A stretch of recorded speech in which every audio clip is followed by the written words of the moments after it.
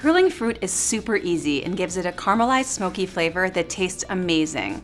And the best part is that grilled fruit isn't just for desserts. You can enjoy side dishes, salads, appetizers, salsas, and even main dishes too.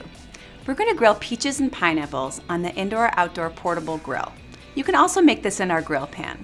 So using the pineapple wedger, we're going to peel, core, and half a pineapple. Now we're going to take half the pineapple and cut it into slices. We have 2 peaches here that have been pitted and cut in half. We're going to spray them with a little bit of oil, and we're all set for the grill. We preheated the grill for 3 to 5 minutes over medium-high heat. We're going to place the fruit on the grill and let it be. 3 minutes is all it takes to create beautiful grill marks. Here's a tip. The best time to grill fruits are when they're almost ripe and slightly firm. That produces the best results. So now I'm going to remove the pineapple so you can see these impressive grill marks.